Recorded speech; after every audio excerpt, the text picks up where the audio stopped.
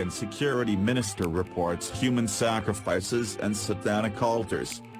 Jamaica's security minister Robert Montague is facing scrutiny this week after making a series of bizarre and mysterious claims in front of his nation's parliament.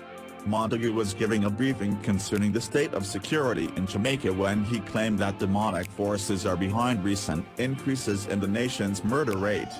A state of emergency was recently declared in Jamaica in response to the crime spree, and law enforcement have been busy rounding up over 200 suspects in the last week. In Montague's statement given before Parliament concerning the crime spree, the security minister claimed that Jamaican security forces have been discovering satanic or otherwise occult-related altars throughout the country which indicate black magic could be at work. According to Montague, some of the altars seem to suggest human sacrifice might be behind some of the murders. Some people are playing with things they know nothing about and open gates they cannot close. The trend is disturbing and must be stopped.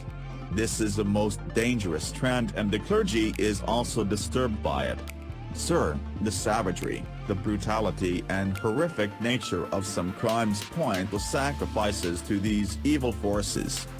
Montague also offended some critics by claiming his uncle was a Nobia man, giving him credibility to speak on issues of demonic forces. Obia is a folk tradition similar to Haitian voodoo or Santeria brought to Jamaica by West Africans of Igbo origin.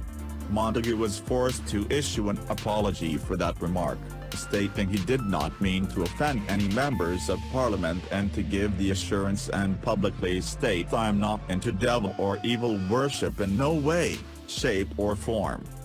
While it was once a widespread belief system, today Obia has become mostly folklore, having been subsumed by Christianity brought by European settlers on the island. For their part, other government and law enforcement officials in Jamaica blame the recent crime spree on gang violence.